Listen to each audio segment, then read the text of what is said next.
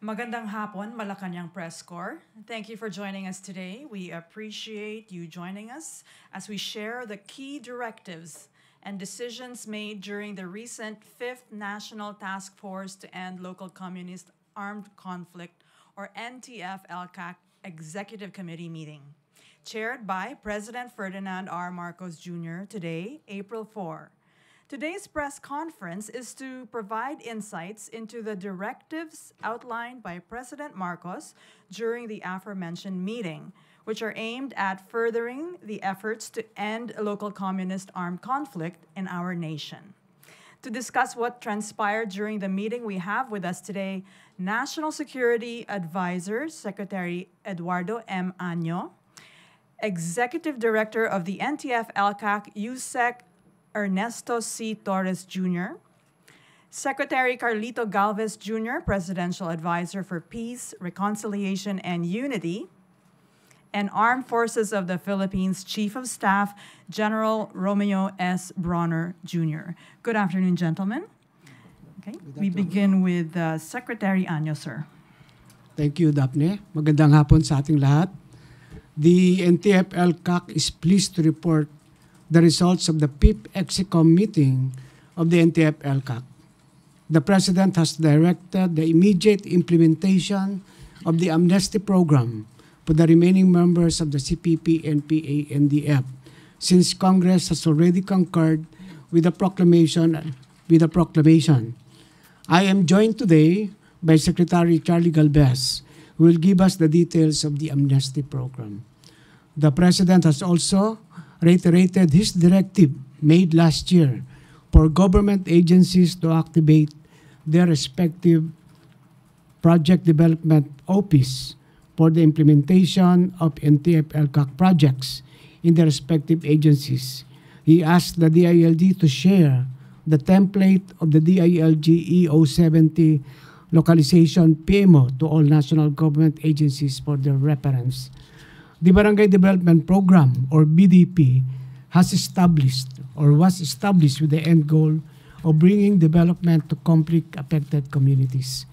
Since the program's inception, a total of 30.4 billion pesos have been allocated to benefit some 4,501 barangays nationwide that were cleared of NPA influence.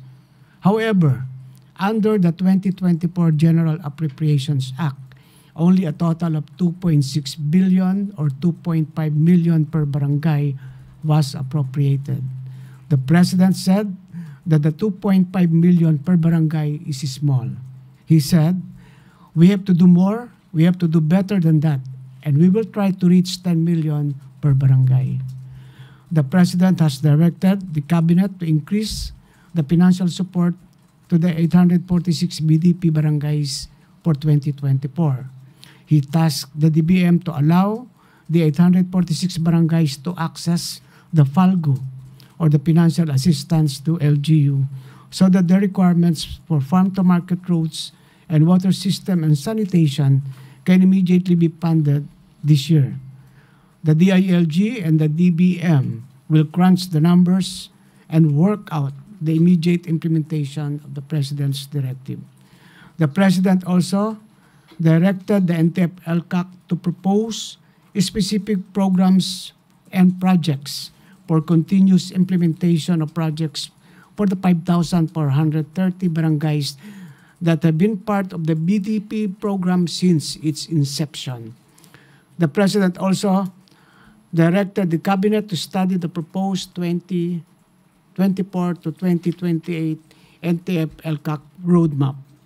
He directed the OPAPRU and the DND to submit their comments which seeks to institutionalize the NTF-ELCAC's transformation program for combatants, their families, and barangays.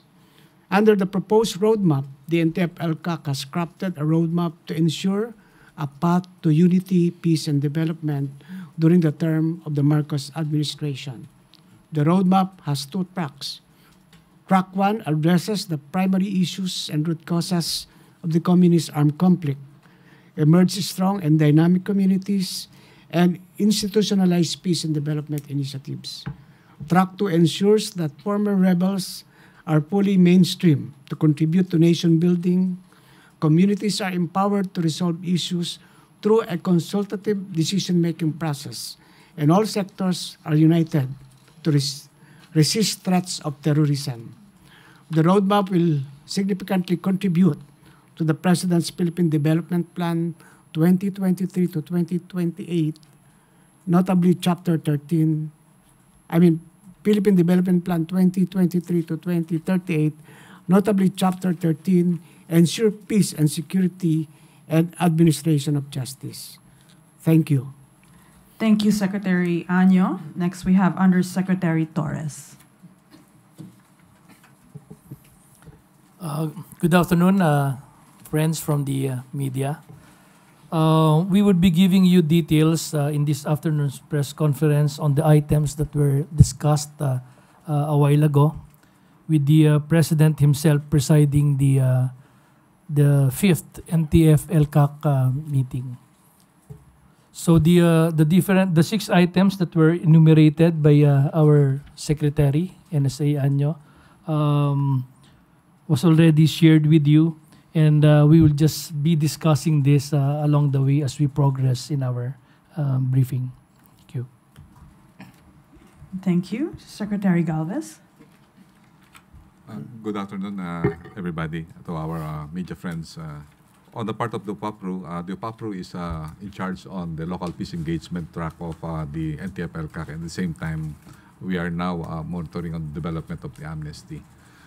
For OPAPRU, we are recommending to the President and to the NTF-ELCAC that we need to really comprehensively made a transformation roadmap wherein this will delve more on the combatants, their families, and the communities, including the barangays and the provinces. As of this moment, the OPAPRU is concentrating on the localization of the transformation roadmap. We will be visiting 56 provinces. We have already visited 26. Yesterday, we visited Agusan del Sur. And this coming April 12, we will visit more or less South or North Cotabato. We will be ready for any questions pertaining to different aspects of the NTF-ELCAC. Okay. The floor is open. Any questions from the media? Alexis Romero, Philippine Star. Microphone, please. Secretary Galvez, any update on the policy of the Marcos administration to pursue the peace negotiations with the NDF? The consultation is still ongoing. We have visited most of the camps, and also we visited some of the provinces. We have already visited Western Mindanao Command. We have also visited Northern Luzon Command, and also Southern Luzon Command. We also have good discussions with the different commanders of the Philippine Army. And we're getting some positive feedbacks. But for now, I cannot discuss all the details because the talks is still some sort of ongoing. So when will you conduct at least the informal talks, the next informal talks? So we are still waiting for the decision of the president. But for now, we are on the process of consulting, including the CSOs and also the religious sector. What particular matters were consulted? Ano yung pinag-uusapan sa consultations? The consultation is to gain some constituency on the peace process. What will be their comments pertaining on the process? What will be the details of the framework, and also some of the meat of the final peace agreement. But for now, I cannot discuss these things because I'm still waiting for the guidance of the security cluster. Okay, thank you. Chona Yu, People's Journal. Sir, do you have figures kung ilang members ng CPP, NPA, NDF ang target na bigyan ng amnestia, and sino yung mga high profile na under review ngayon yung amnesty nila? Before I turn the mic to Secretary Galvez, una-una, binigyan na ng ating go signal ng ating presidente na i-finalize yung IRR para magsimula na.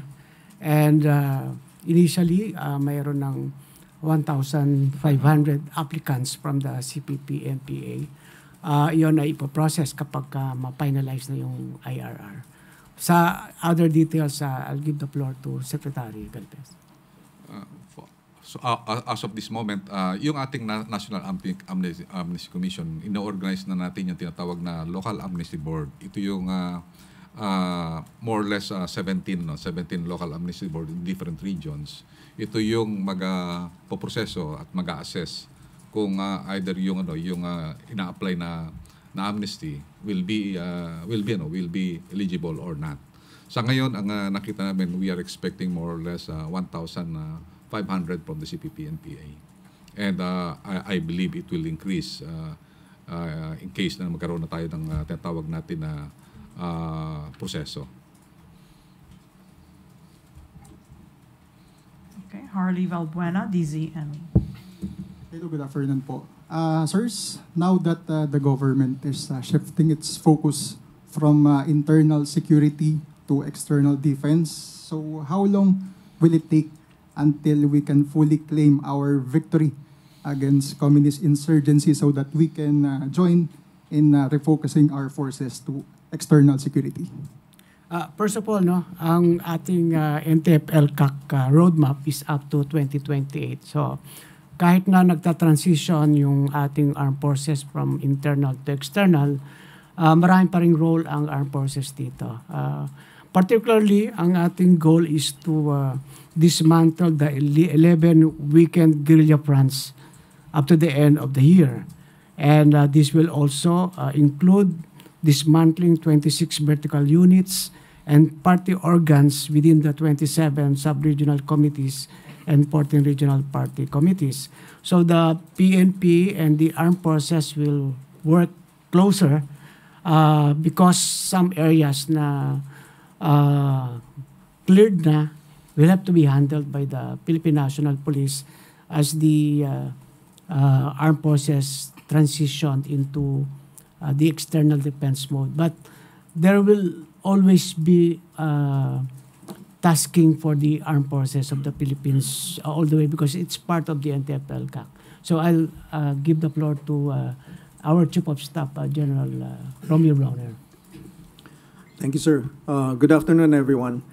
So on the part of the armed forces of the Philippines, we have set our deadlines for our units on the ground to dismantle the remaining weekend guerrilla fronts, to address the vertical units of the New People's Army, and also to continue to dismantle the regional party committees and the sub-regional committees. No? So, nagbigay tayo ng mga targets sa mga units natin. Kaya't kung mapapansin po ninyo, ay halos every day ay nagkakaroon po tayo ng mga armed encounters. No? Not just between the armed forces of the Philippines and the members of the New People's Army, but also with the local terrorist groups. So we launched an expansive and intensive military operations against all of these threat groups. So kapag dumating na po tayo sa point na we have already ended the communist insurgency, so we can now say that we can consolidate all our forces to external defense? Yes, that is correct. But even now, as we are fighting the internal security threats in our country, we are also slowly shifting already to territorial defense. That is why you will notice that the modernization program of the armed forces of the Philippines is very ambitious. So we have made sure that we will be able to achieve a level of modernization for the armed forces of the Philippines that will be able to at least deter attacks to our country, to our territory, and achieve a certain level of defensive posture against any threats that will be coming from outside. Joyce Balancho, ABS-CBN. Vice President Sara Duterte, as the co-vice chair, was she present during the EXECOM meeting? I'm just curious how the discussion went, because before she gave a statement urging the president to stop giving amnesty to communist rebels. Yes, she attended the NTF-ELCAC meeting this afternoon, and she's supportive to the president. And there was a very good discussion, particularly on the proposed roadmap and some actions that were have to be taken. So all along the meeting, I andon si Vice President. Yeah. I believe yung sa against sa amnesty, we already explained to the Congress and Senate that the amnesty, kasi hindi lang siya, kasi pati yung mga senador at saka yung mga congressmen before, they don't want to have that amnesty to the rebels. But we explained to them that those be subjected to the amnesty are those more or less 40,000 CPP NPA that have already surrendered. Doesn't include yung mga nakakulong, at the same time yung mga nandun pa sa taas. Ibig sabihin yung amnesty is only involving those who already taking cognizance of their situation, and they went back to the folds of the law already. Kaya ang karamihan po dito, may mga iba po na mayroong mga warrant of arrest, yung iba nakakulong. Julie Aurelio, Philippine Daily Inquirer. First, just to clarify on that, the Proclamation 404 concurred by Congress said that those covered by the amnesty are former members of CUP-NPA. And what Secretary Anyo earlier said was the immediate amnesty was for remaining members of the CPP-NPA. Is this going to be under that same proclamation, or is this a new proclamation na? I believe yung aming discussion with the Senate and the Congress, they understand that those who will be giving the amnesty is only for the 40,000 surrenders.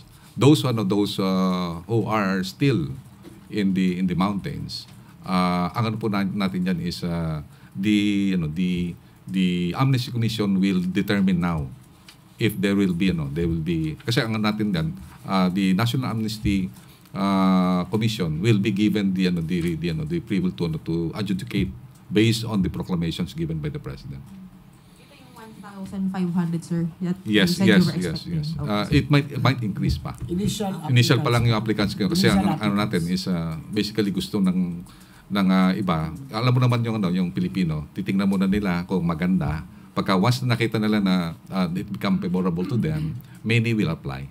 So to sum it up, para bang the immediate amnesty for the remaining members is parang expanded coverage of the amnesty program? Yes, it might, but definitely ang coverage ngayon for the meantime is those who really surrendered and go back to the folds of the law. Okay. Alvin Baltasar, Radyo Pilipinas. Secretary Anyo, magandang hapon po. Today po ba, ilan na lang po yung strong force ng CPP-NPA? As of the latest report of NICA, ito na yung tinatawag natin validated figures. There are about 1,576 remaining NPAs and 1,406 firearms. Kasama doon sa amnesty, kasama sa package, sir, yung automatic surrender nila yung mga armas sila. Well, first we have this ECLIP program. Bago naman yan mag-avail ng amnesty, dadaan yan sa ECLIP program. May remuneration din yung firearms. So may mga surrenderies tayo na may firearms, merong wala. Ina-accommodate natin yan. So mayroon naman tayong ECLIP committee. So lahat naman yan ay dadaan pati validation. But sa conference kanina ay pinaghahanda na rin natin yung particularly DILG and DND na i-anticipate natin na magkakaroon tayo ng mga surrenderies within the coming weeks and months, and we expect na ito 1,576 ay pwedeng posibleng maging surrenderies. Sir, iabol ka na lang po.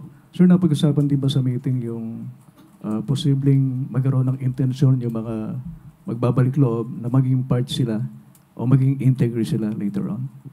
Maging integrity? Wala yan sa mga pinag-uusapan. Pero yan, may mga programs tayo dyan na existing naman.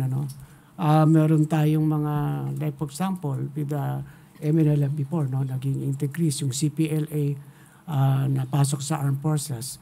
So hindi yan nagtatapos lang dyan. Ang sabi nga natin ang objective natin is transformation of these people to become productive citizens of our country.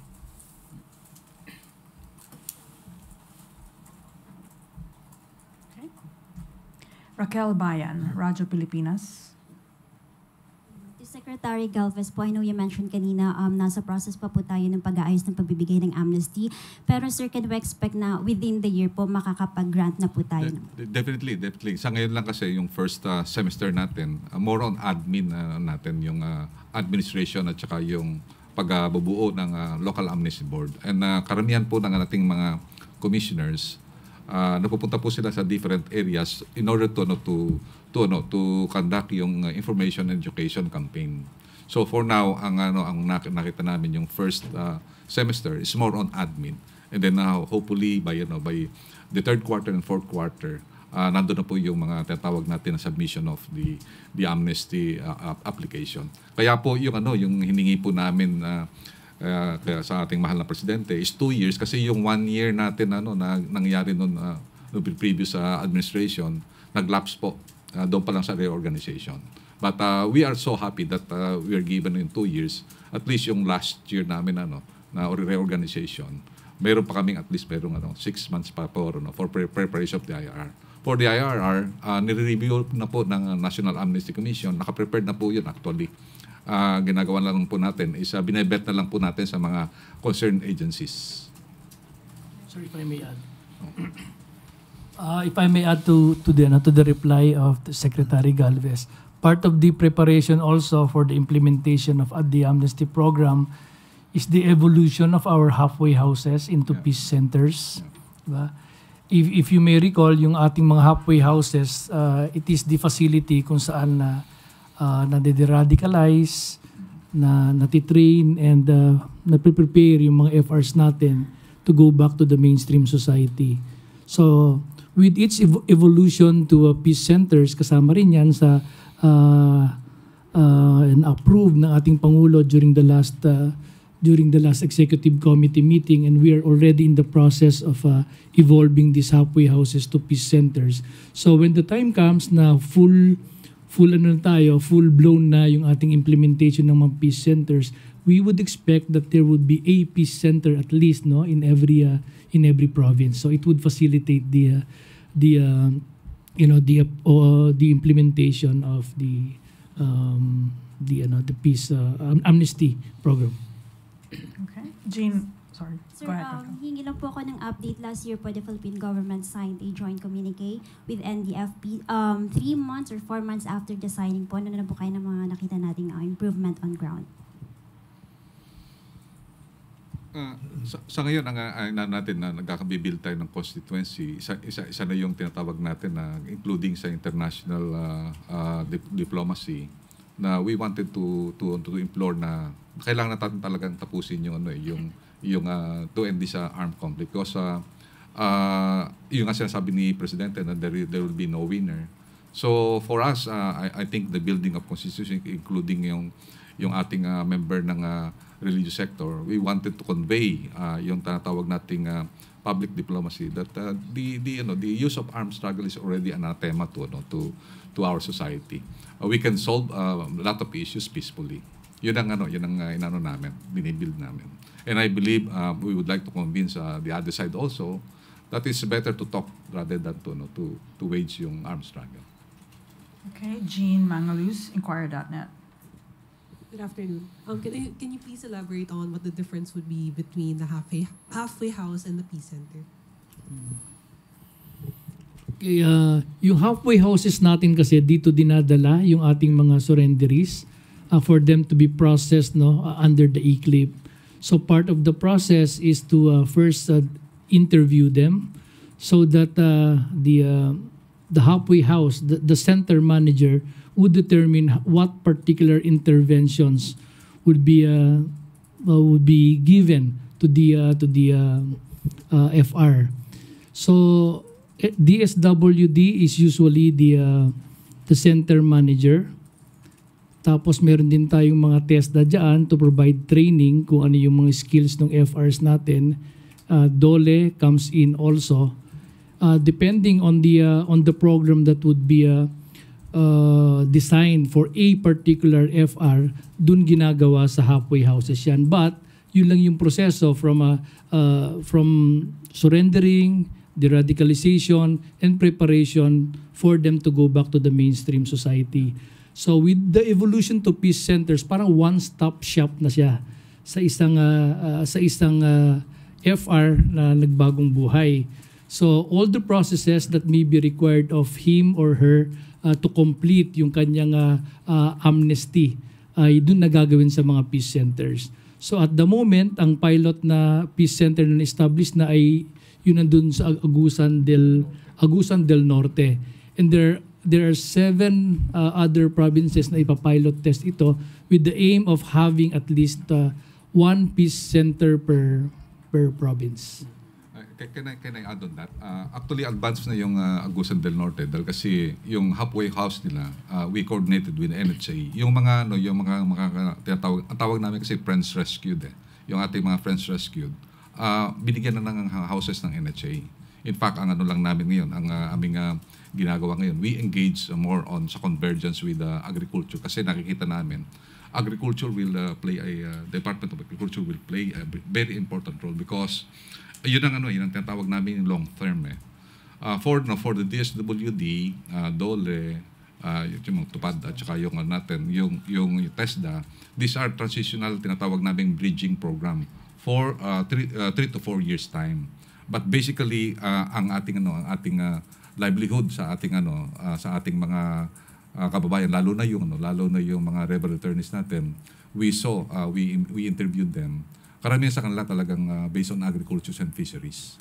So ngayon meron tayong convergence sa DA, malaki ang ma-dedicate natin, and I believe magandang may report natin later na the DA is now engaging the provincial governors na talagang binibigyan na nila na at least yung possible long-term livelihood at saka yung employment yung ating mga FRs. Do you see the eventual integration of the NTF-ELCAC to the National Maritime Council? Hindi.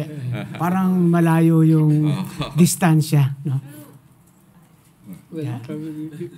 The National Maritime Council has different function and mandate. Okay, we have a question from Ann Soberano, Bomborajo. Sec, good afternoon, Secretary Anyo. Sir, may cabinet meeting po kahapon. May specific instruction po ba or directive si Pangulong Marcos regarding po sa issue sa West Philippine Sea? At ang tanong ko po pangalawa is, nag-usap po kayo recently with your US counterpart na si Sullivan. Ano po yung assurance niya sa Philippines regarding po sa kinakaharap nating hamon sa West Philippine Sea? Thank you po. Well, first of all, no, yung cabinet meeting kahapon is not about West Philippine Sea or geopolitical issues, but it's more on the economic sector, particularly on the economic outlook for 2024 and beyond. So, hindi yan ang pag-usapan. Then, secondly, yung telephone conversation namin ng counterpart ko si NSA Jake Sullivan is actually in preparation for the bilateral meeting of President Marcos and President Biden on April 11, and also the trilateral meeting among Prime Minister Quezada, President Biden, and President Marcos also on April 11.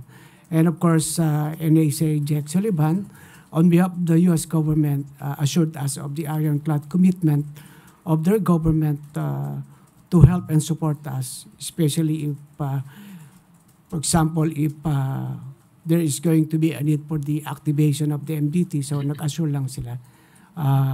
The rest ay cordialities na lang. Okay. Thank you very much. Yeah. This concludes our press briefing. Thank you, Secretary Año, Secretary Galvez, Undersecretary Torres, and General Brawner. Maraming salamat, Malacañang Press Corps. Good afternoon.